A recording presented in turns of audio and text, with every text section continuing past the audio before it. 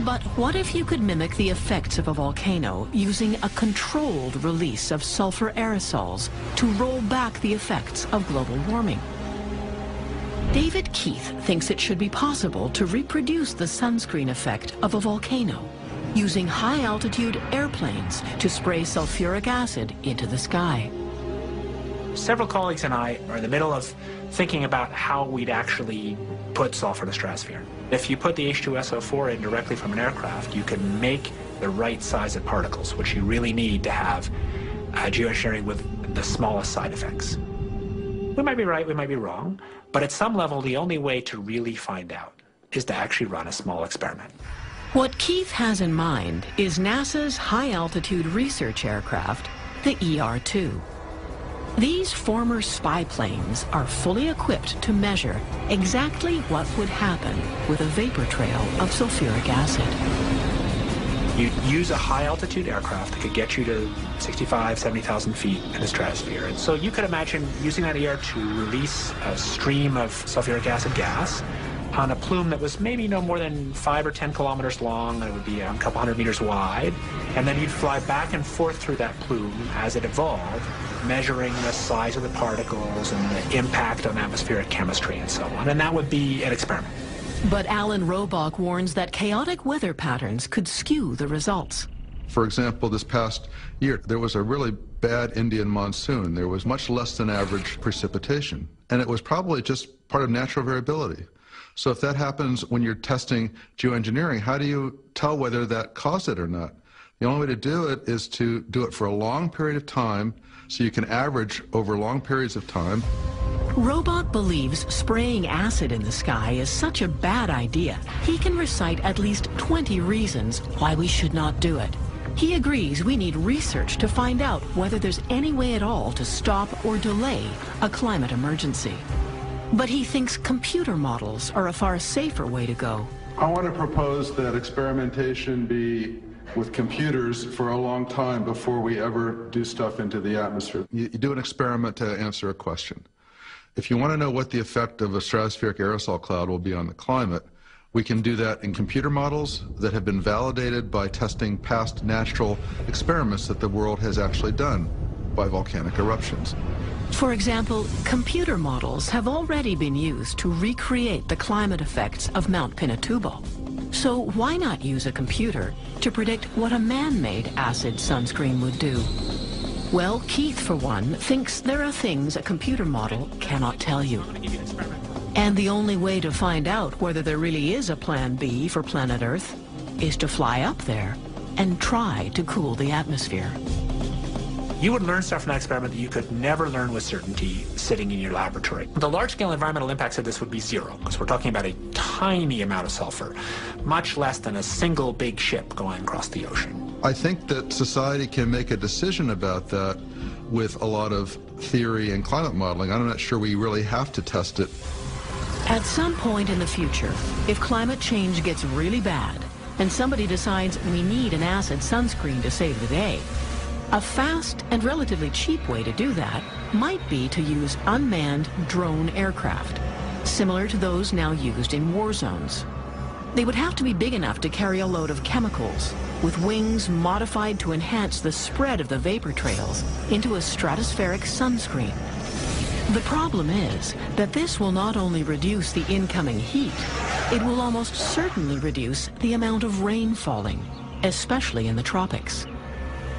Putting these reflective aerosols in the stratosphere will cool the planet and also change rainfall patterns. It's especially notable that the Asian monsoon got weaker during Pinatubo. Which is precisely why Robach would rather run his experiments in a computer, because it's less risky. We only have one planet. We can't really mess with our planet. Our laboratory is a computer model of the planet, so we can do 2 runs, with and without geoengineering, and see what the effect is on the Asian monsoon, for example. We can do it for 100 years and average out over all the El Niños and La Niñas. That's what I advocate, is that kind of experiment for quite a while with lots of different climate models to see how robust the results are. Several of the world's top computer models have already run geoengineering simulations that showed cooler temperatures worldwide.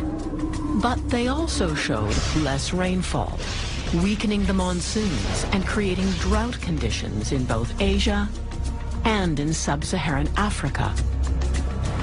Blocking the sun cools the ocean as well as land, so cooler water could mean less evaporation, fewer clouds, and less rain. The bottom line seemed to be that forcing the temperature down caused some places to benefit, while others got worse. It's true that the precipitation, the total amount of rainfall, will generally go down, but also the evaporation rate, the rate at which rain evaporates off warm ground, will go down. And what crops really depend on is the amount of soil moisture, and it's not obvious if that goes up or down. If geoengineering brought the temperature down, the good effects of cooling might outweigh the negative effects of less rain.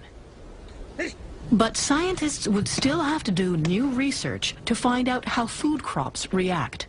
Would they survive better with cooler air, even though there was less moisture? So I would say to really figure out how serious a problem we have, you've got to do research that simply hasn't been done yet. So if somebody goes now and says that it's clear that large-scale geoengineering would have hugely bad effects on farmers in the Indian subcontinent, that is simply false. Even though Keith's experiment would involve no more than a ton of sulfuric acid, do we know what happens with all that stuff when it comes down? He's pretty sure that some people will voice legitimate concerns. It's not important whether it's feasible, it's important whether it's safe. I think people would have legitimate, deep concerns about this, not because the experiment itself is dangerous, but because clearly the experiment is aimed at improving our understanding of how we actually manipulate the whole climate deliberately.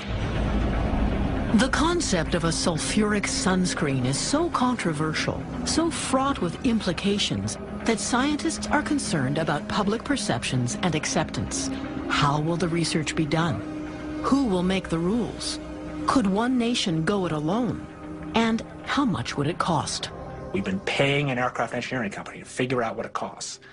Their estimates are a couple billion a year to manipulate the whole planet's climate. If manipulating the climate would cost only $2 billion a year, with a global economy worth $50 trillion, then the real cost would be dirt cheap if the whole world chipped in. These are technologies that give us enormous leverage over the planet, where once you know how to put a kind of aerosol in the stratosphere, then an incredibly small amount of money allows you to manipulate the whole planet's climate. It gives humans enormous godlike powers. One of the issues with geoengineering is, as David Keith says, it's easy and cheap. I'm not sure I agree with that, but if it's true, that means anybody could do it. And how would we tell if anybody was doing it? For nations that may not have jet drones or high-tech capabilities, there could be low-tech alternatives using balloons.